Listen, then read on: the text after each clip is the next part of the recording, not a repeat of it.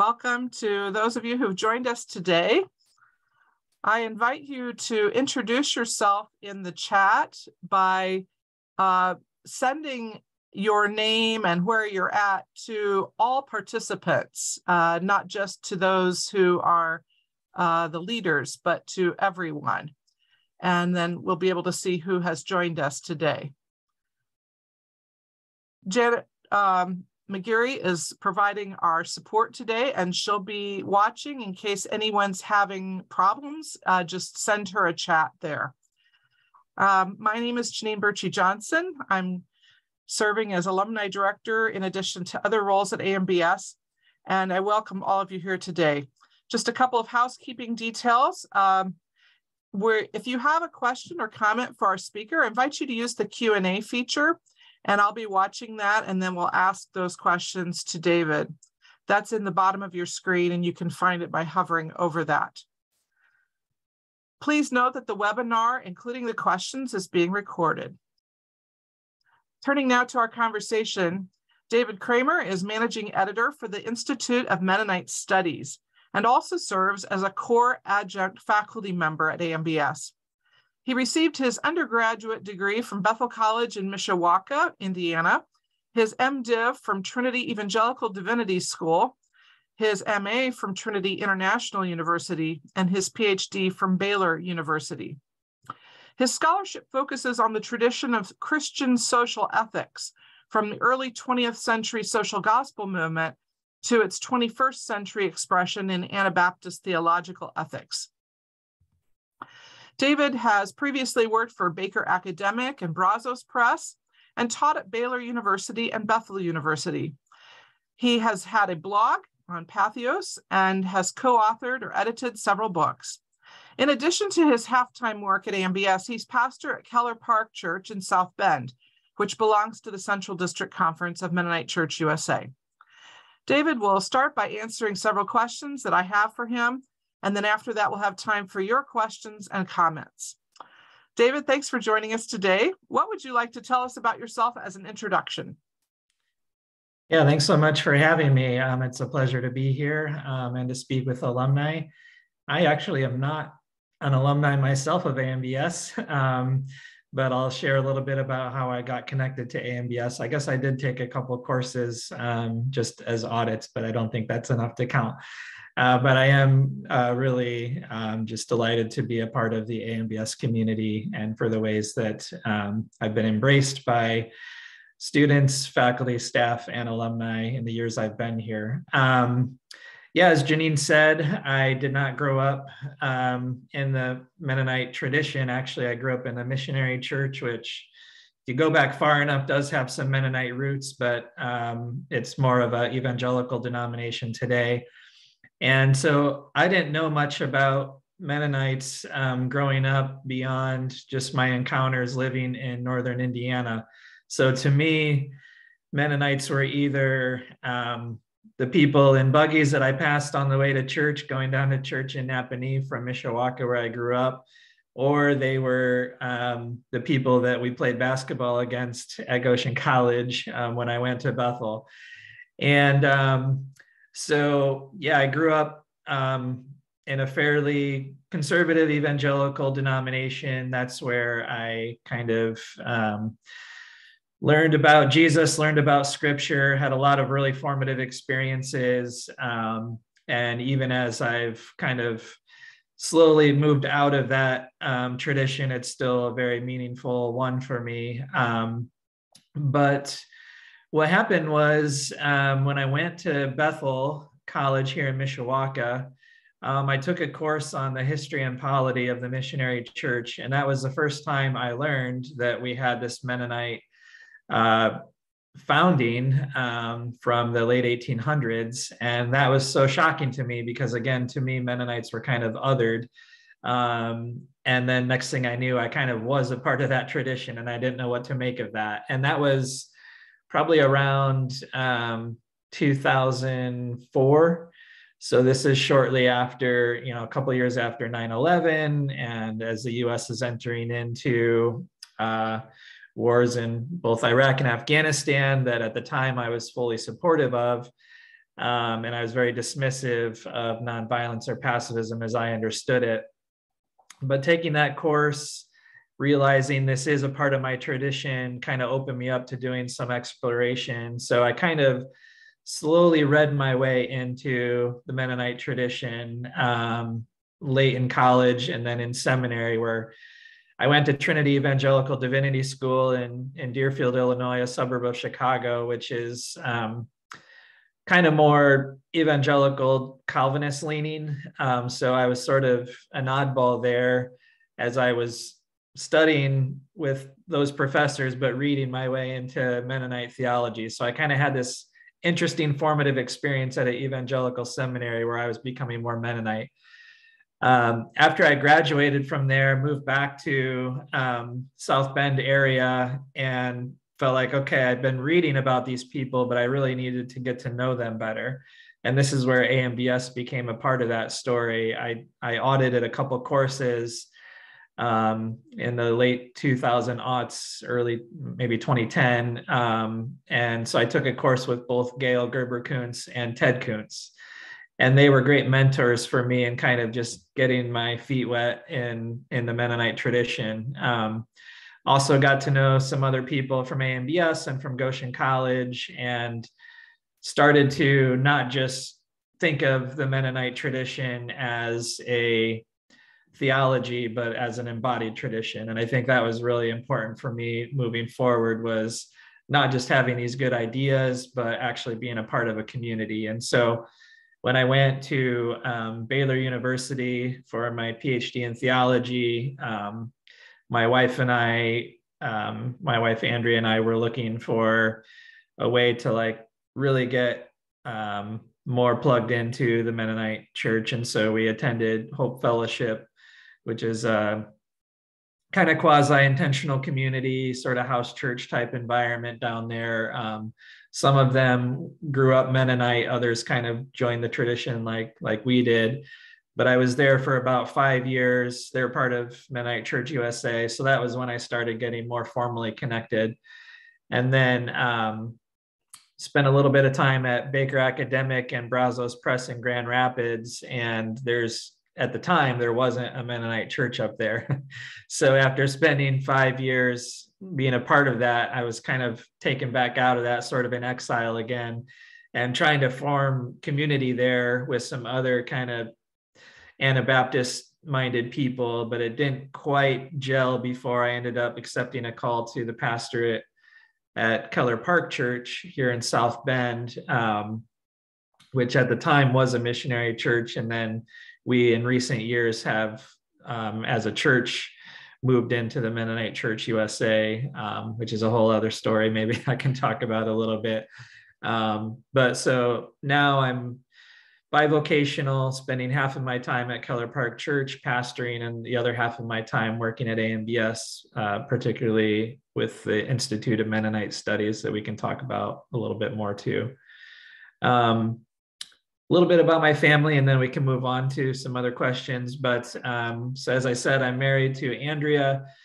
We've been married 17 years now. She is the founding director of an organization in South Bend called Neighbor to Neighbor, that welcomes in refugees and asylum seekers into this community, provides kind of friendship-based wraparound care.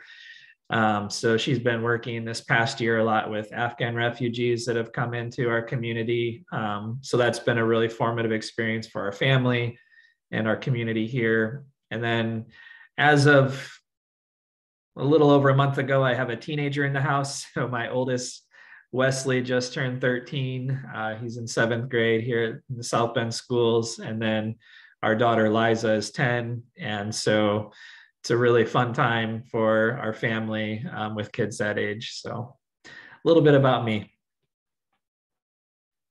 That's great. One of the questions I always ask people is for them to tell about an experience in which or a time when they experienced God in a powerful way. This has been a really rich set of stories. So I'm curious to hear your story. Yeah, when I saw that question, I was interested to go back and see some of the other answers that people gave to that. So I want to tell two quick stories, one really quick, and then the other one is one I'll focus on a little bit more. But I don't think of myself as a very like mystical type of person that often has these kind of mountaintop experiences. But there was one time in high school when I was literally on a mountaintop that I feel like I had a mountaintop experience. So it was, I was on kind of a short-term task force type trip down to Peru.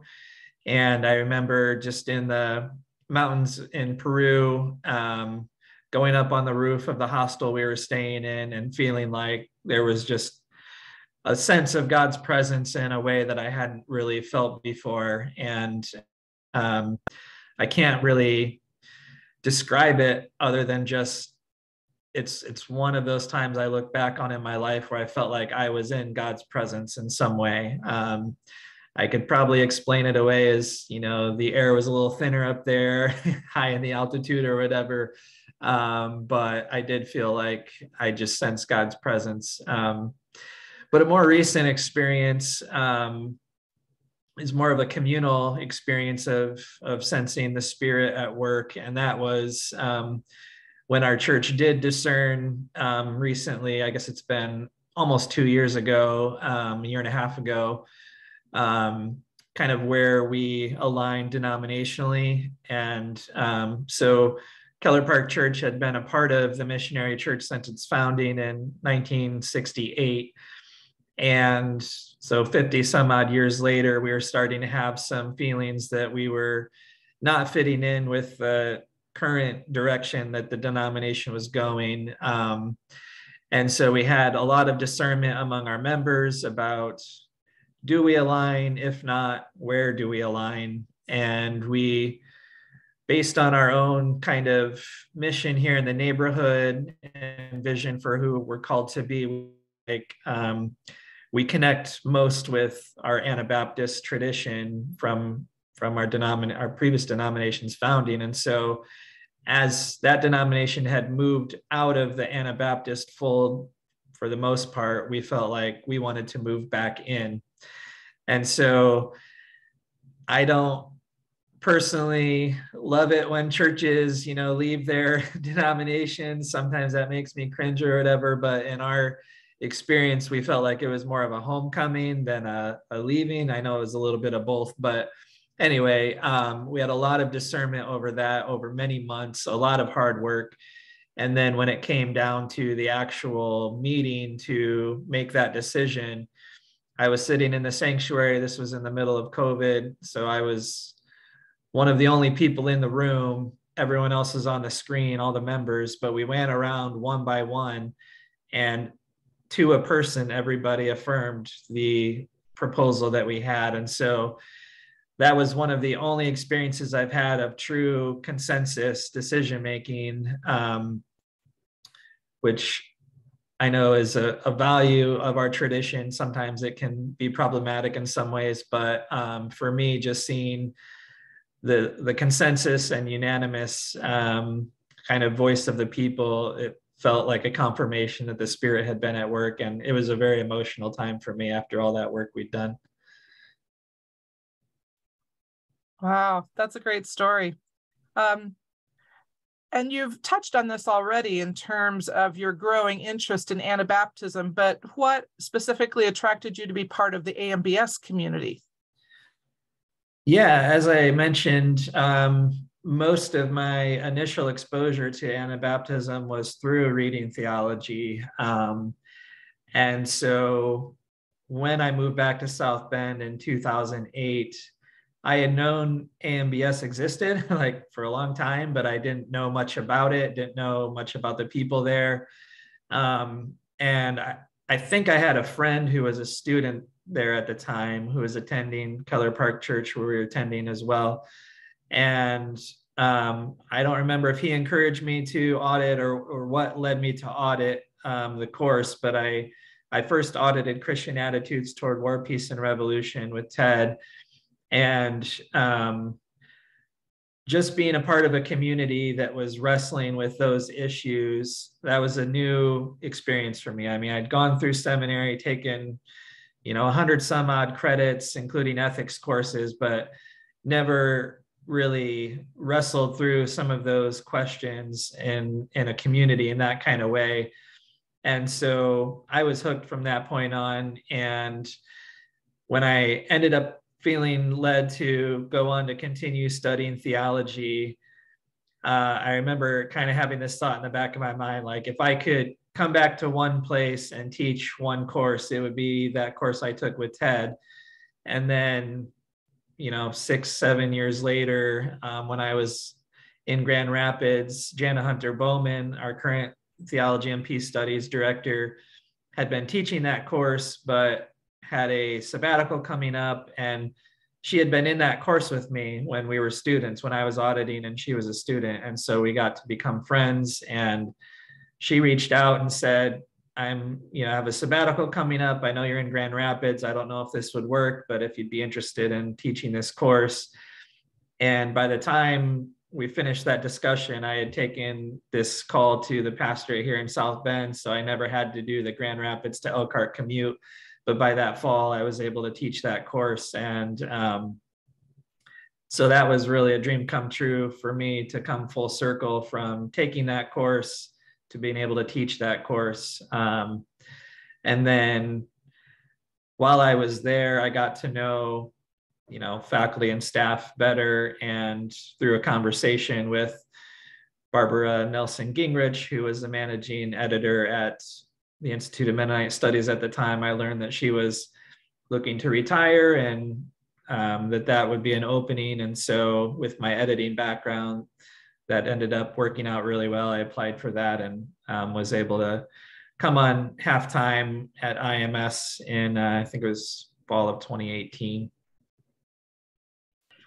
Many people will know what Institute of Mennonite Studies does, but there may be some that aren't aware of the breadth of all that you do. Can you kind of outline what all your work includes and maybe some of the projects you've been working on in the last couple of years? Sure.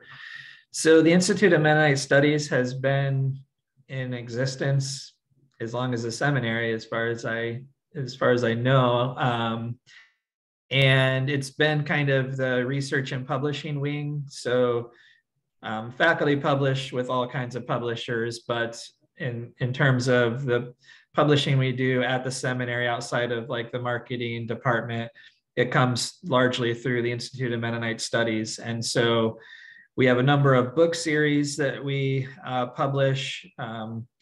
People may be familiar with the Classics of the Radical Reformation series. That's been a series we've had going since, I think, the 80s, which includes original translations of the early radical reformers. We have the Studies in Peace and Scripture, which also has been going about that long. I think Willard Swartley began that years ago. And those are mostly monographs by biblical scholars on those topics.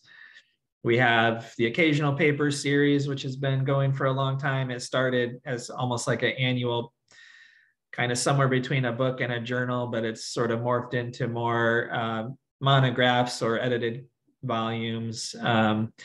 And then since I've come on, we've added the Studies in Anabaptist Theology and Ethics series, which we publish in conjunction with T&T Clark Bloomsbury. So this has kind of like an international scope, and we've had 3 volumes published in that in recent years.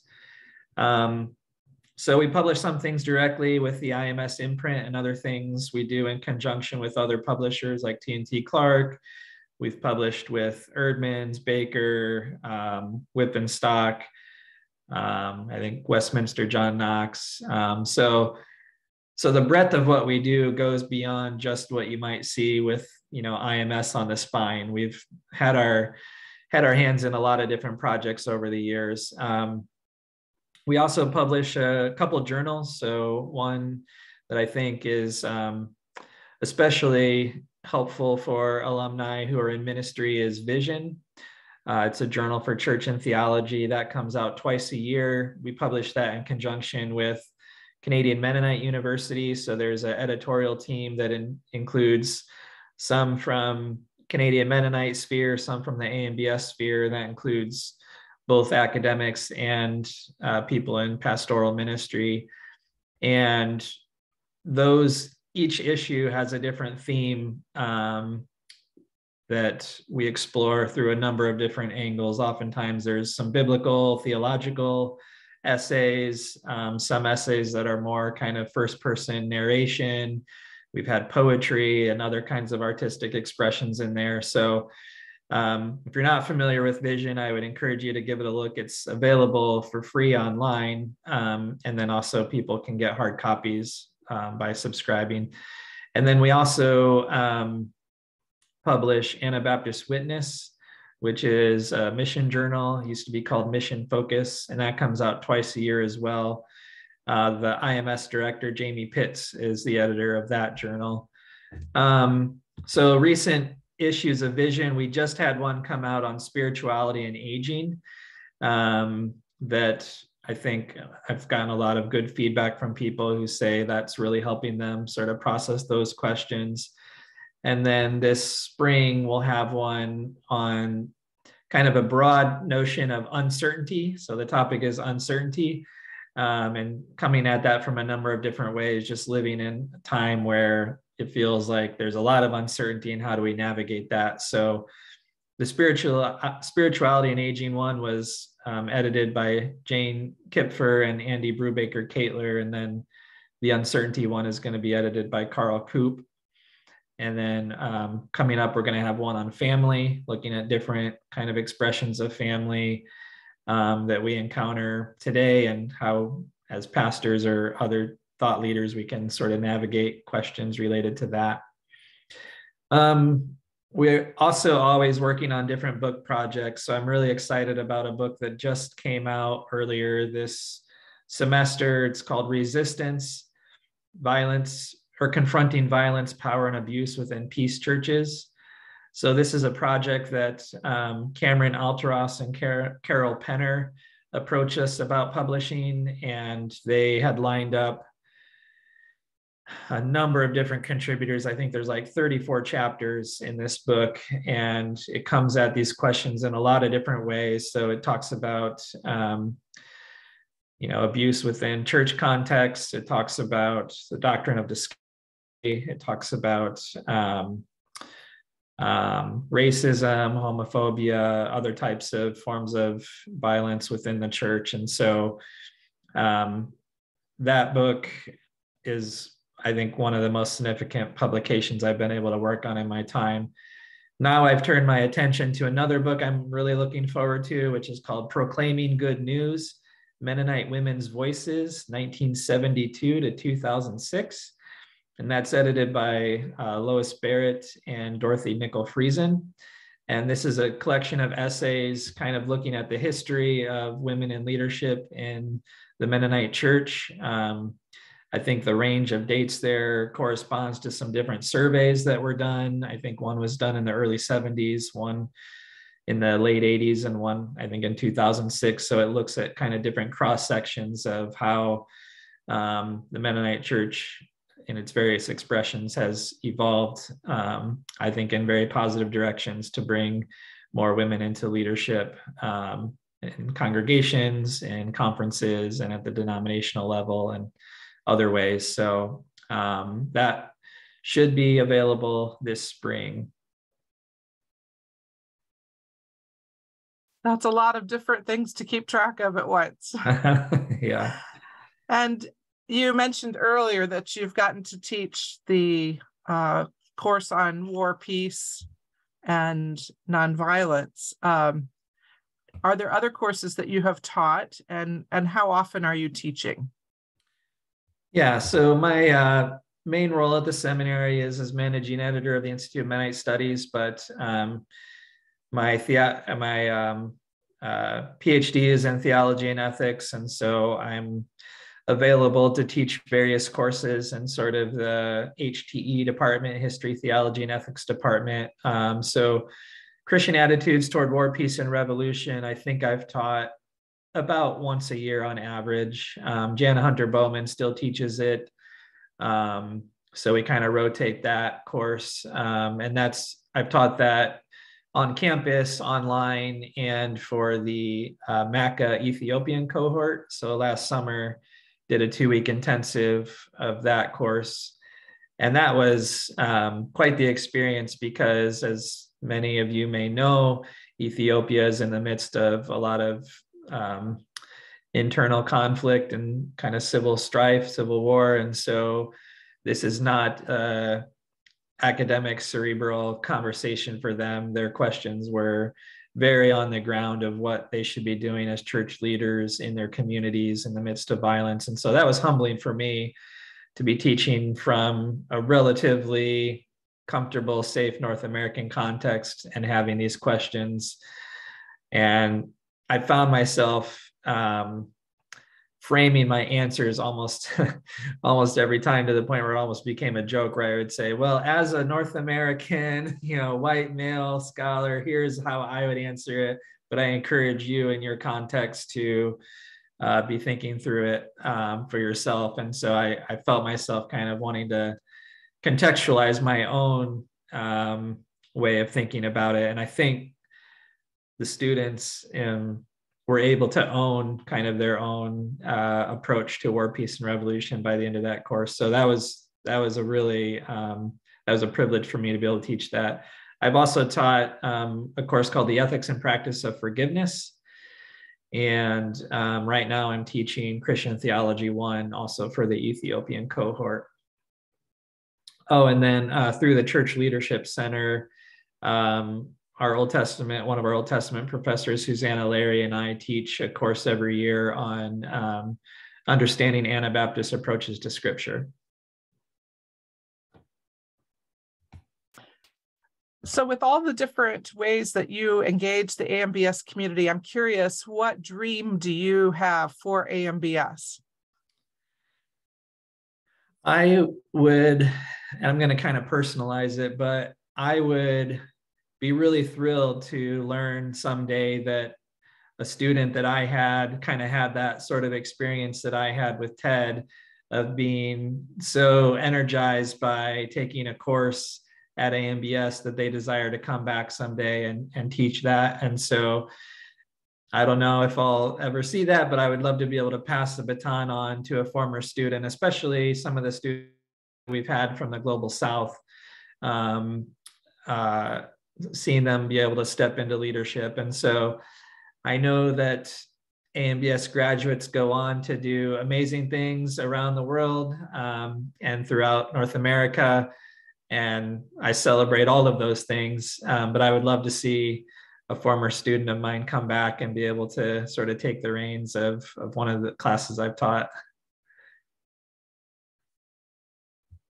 And before we turn to questions that our alumni have for you, do you have any questions for the alumni who've joined us today?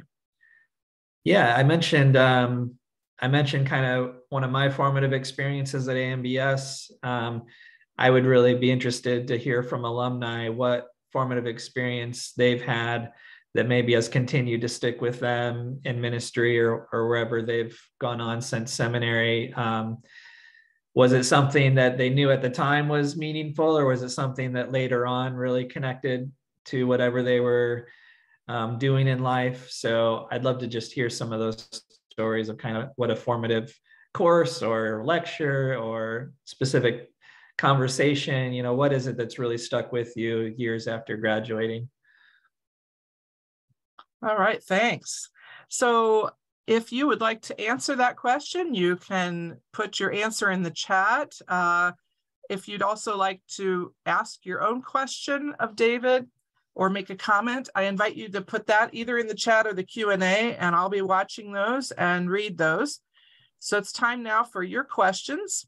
And as we wait for those to come in, I will just ask you a little bit about the book that you edited or wrote. You co-authored with someone. Can you tell us about that book?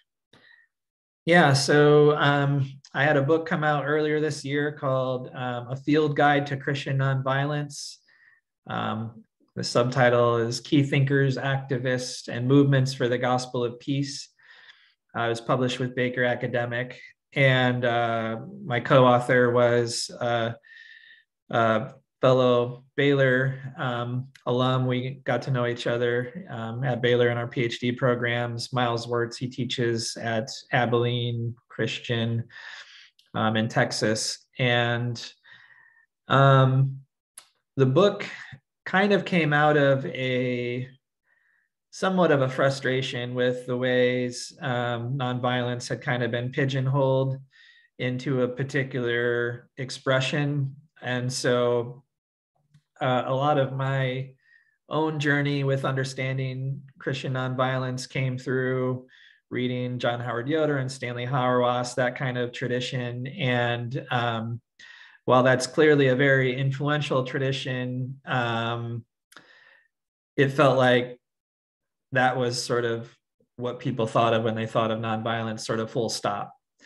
And so I wrote an article for Sojourners magazine, I think it was around 2015, that was exploring different expressions of Christian nonviolence and maybe some ones that had been overlooked or underappreciated because of all the attention on kind of the Yoder Hauerwas tradition. And so Miles read that article, and he had been on some different panels where he was like the token pacifist, debating with just war people or whatever. And he also felt like he understood the just war tradition with a fair amount of nuance, but they didn't seem to understand pacifism with much nuance. It was sort of either focused on an expression from Yoder Hauerwas or kind of a crude understanding of like the Schleitheim Confession of sort of two kingdoms dualistic theology, where pacifists just don't engage in the public at all. And so he reached out to me and said, "Hey, I read this article. What would you think about making this into a book?" And I hadn't really had that thought, but as we talked about it more, we thought, yeah, this could be something that could be helpful. And then by the time I was actually working on it, I was teaching Christian attitudes toward war, peace, and revolution. And so I was thinking of it as what would I want to read in a course like that? And so sort of thinking of it in some ways as a textbook. So it surveys 8 different approaches to Christian nonviolence. It doesn't try to argue for any one over the other, doesn't pick winners and losers, or even really try to offer an apologetic for nonviolence. It's just sort of setting the table and inviting people to come and experience it for themselves. So yeah, that was my most recent project.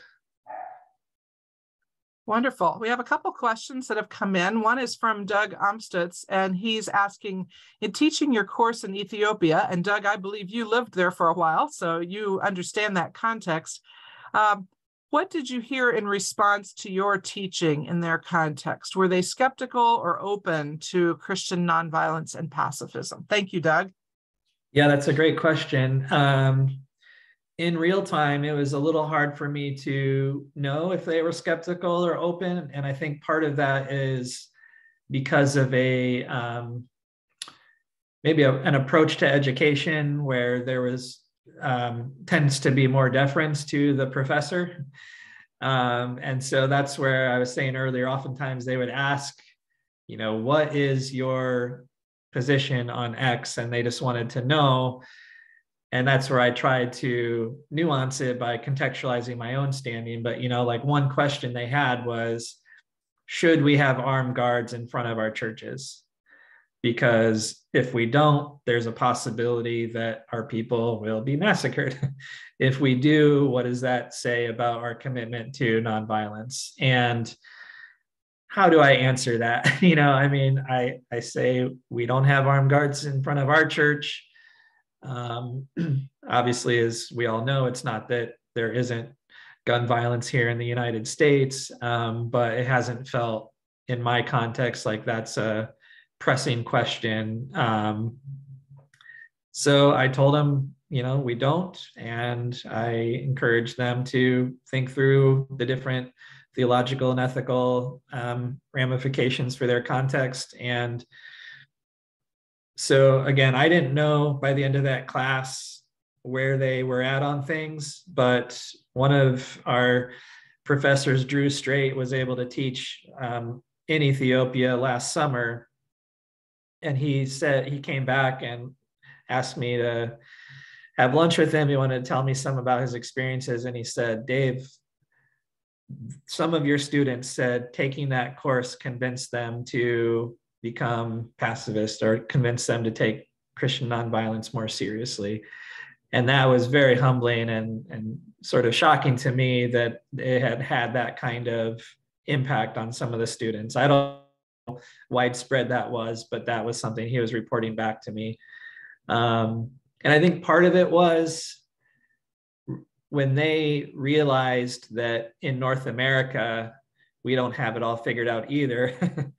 They were more willing to say, you know what, maybe I can be a part of this tradition because I don't have all the answers. I'm not sure if I'm a card-carrying pacifist, but it is a question that I take seriously and that I want to wrestle with. And so if that's what it means to be a part of the tradition, is to wrestle with this question, then maybe I am Mennonite after all. And so that was more of the feedback I got in real time was, yeah, I think maybe we are a part of this Mennonite tradition, whereas before maybe they weren't so sure. What a great story. Rebecca Kaufman has a really practical question here. Do you read everything that IMS publishes? So I guess how much do you have your fingers in everything that IMS is doing? Are you overseeing all of that? Thank you, Rebecca. Yeah, thanks for the question. I do edit Vision, so I read all of those articles kind of multiple times, and then I edit most of the standalone book projects we do. So I mentioned Resistance and Proclaiming, what's the title of that one I'm doing now? Proclaiming the Good News. So those I will read very closely, kind of in multiple passes. But then some of the other series that we have going on might have a different editorial process. So like Anabaptist Witness, I have very little to do with. That's mostly Jamie Pitts, and he has a team of people that do the copy editing and proofreading for that. So I only read that for pleasure, not for work. The Studies in Peace and Scripture series has oftentimes been published through other publishers. So when that happens, those publishers often have their own editors that work on it. So again, I might take a pass at it, but I'm not actively involved in kind of the line by line editing. So it varies, but that is a major part of my job is editing the different projects we do. And if that's not enough reading for you, I understand that you are also part of a book reading group. Do you want to tell us about that and why that's life-giving to you in the midst of your other kinds of reading? Yeah, so that started during the pandemic, and it was just a few old college friends of mine. This was during the time of, a lot of us were pretty socially isolated, and one of my friends suggested that we do a reading group, and we had just a couple guidelines. We wanted to only read fiction, and we wanted to try to read things that we felt like we should have read by now but haven't, whatever that means, so kind of broadly understood. So we've read some classics. We read Moby Dick. We've read some John Updike. We've read some more recent things like Octavia Butler, Murakami.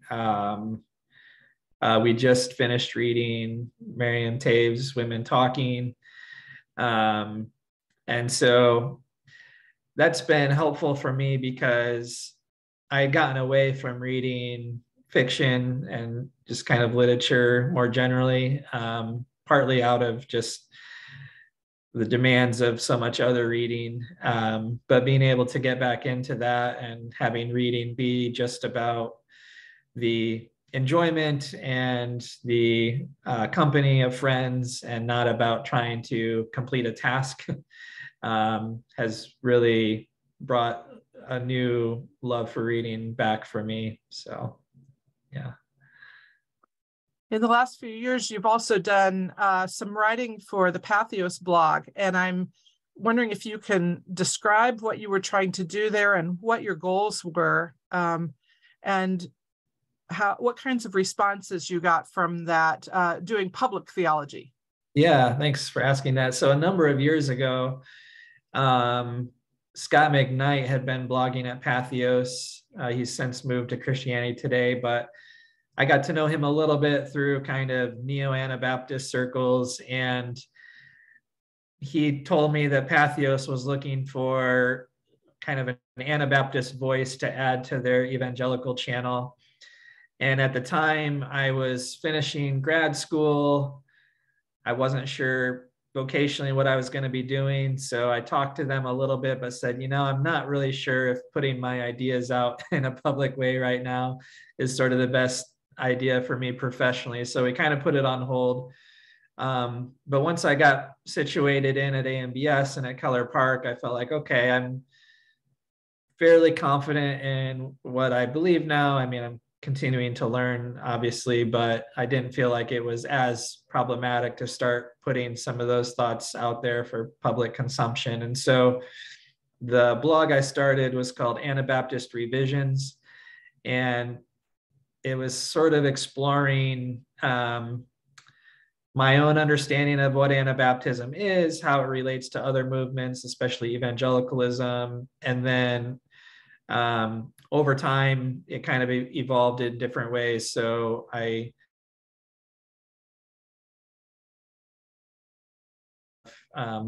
sermons through the blog. We did a sermon series a couple summers ago during the pandemic on women in scripture. And so it was neat to be able to put up, I think, a dozen or more sermons kind of highlighting various women in scripture.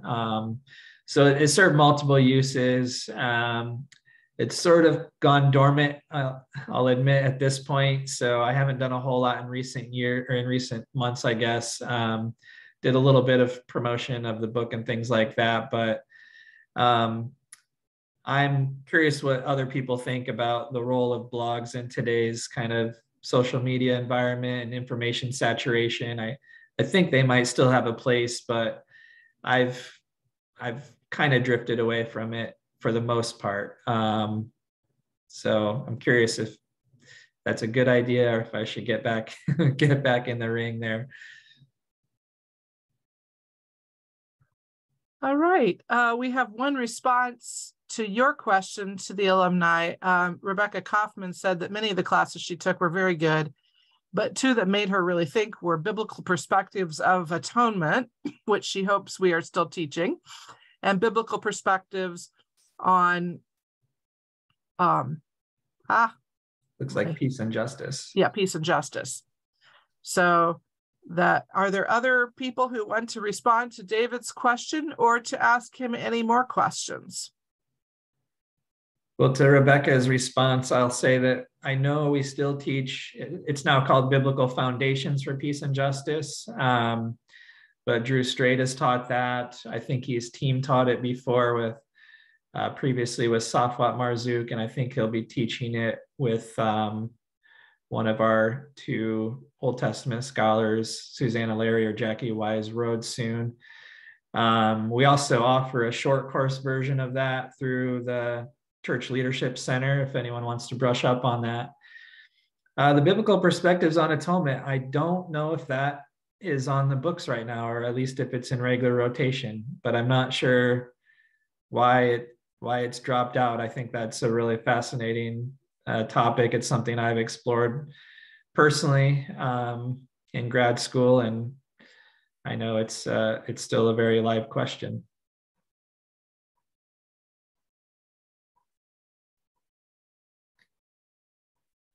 So Mary Schertz was the person who taught it when Rebecca took the class. So okay. Yeah. Thank you, Rebecca. Any final questions? And David, anything else that you'd like to share with the group?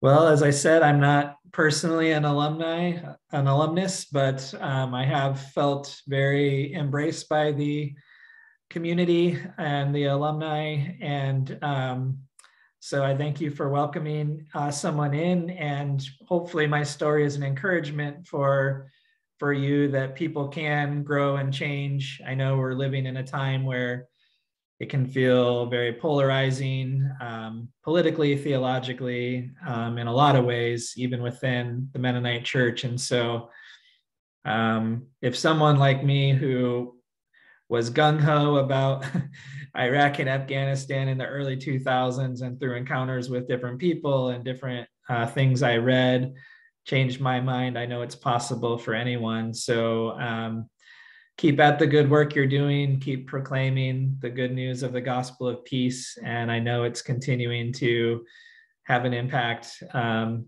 your communities and around the world. Thank you so much, David. And thank you to all of our alumni who've joined us today.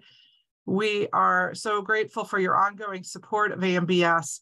As I've said many times, you are our most influential supporters in the church, both by tapping prospective students to come to AMBS and by supporting us through your prayers and financial support. I encourage you that if you know someone that you think should be considering seminary studies, that you do talk to them about that. Let me know so that we can be in touch with them as well. You can just send their names and contact information to jbjohnson@ambs.edu. Today also begins our season of giving. All gifts given between today and November 29th are going to be matched up to $50,000. So encourage you to consider making a gift or asking friends to make a gift. And I hope you'll stay connected to the seminary through ongoing classes, which, remember, you have a wonderful audit rate for grads that you can pick a class from next spring to take. And the Church Leadership Center has wonderful offerings, including pastors and leaders, coming up in February. We hope that we see all of you there. Thanks to all of you for joining us today. Thanks to Janet McGurry, our student technician, for providing the AV support. That's the end of today's Third Thursday conversation. I hope you have a wonderful day, and we'll see you next month. Bye-bye.